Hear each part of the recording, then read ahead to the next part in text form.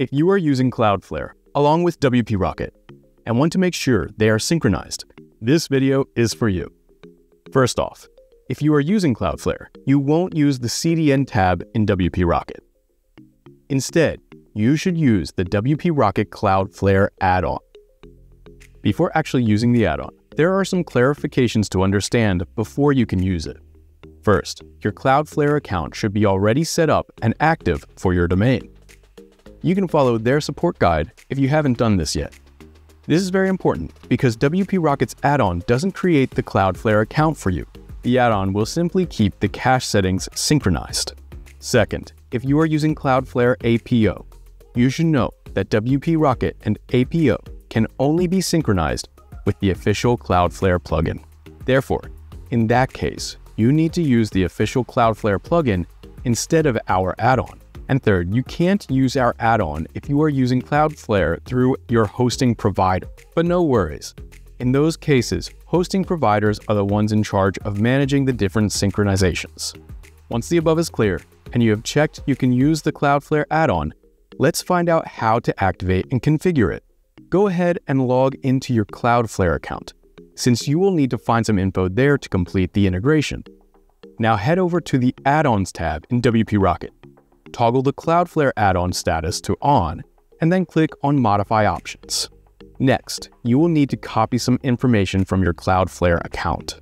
First up, your global API key, which is found on your Cloudflare profile on the API Tokens page. Under the API Keys section, click on the View button for the global API key. For security reasons, a prompt will ask you to enter your Cloudflare password. Once you've entered the password, and you've clicked on the View button, the global API key will be displayed. You can use the Click to Copy option to copy the key. Then, you can paste it into the global API key field in the WP Rocket's Cloudflare add-on screen.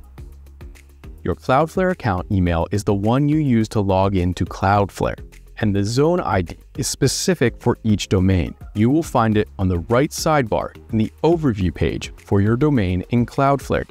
After saving changes, Cloudflare and WP Rocket will be synchronized. The main purpose of the add-on is to give you some convenient controls without having to leave your WordPress dashboard. Here's what you can do directly from the add-on instead of logging into Cloudflare. Enabling development mode pauses the Cloudflare caching for 3 hours. This is handy if you need to debug something. Optimal settings is a one-click method to activate some safe and common settings, and we recommend turning this on. It also sets Cloudflare's caching level to standard, and it sets a browser cache expiration of 1 year to make sure the static assets are cached for enough time. Plus, it deactivates Cloudflare's Rocket Loader. Despite the name, the feature is unrelated to WP Rocket, and it can cause some problems, so we recommend you turn it off as a precaution. Moving on, the relative protocol setting should only be used if you are using flexible SSL in Cloudflare. It removes the HTTP or HTTPS from all your file URLs to prevent any mixed content warnings. In case you need to, you can override any of these settings anytime by logging into your Cloudflare account itself and adjusting from there. Next up, you should know that WP Rocket add-on will clear the cache automatically if you are using Cache Everything. If you are not using Cache Everything, but only the default Cloudflare settings, you will rarely have to clear the cache. However, in case you need to, you can still clear the Cloudflare cache from here. And that's it. Your site should be all set to work with the Cloudflare add-on.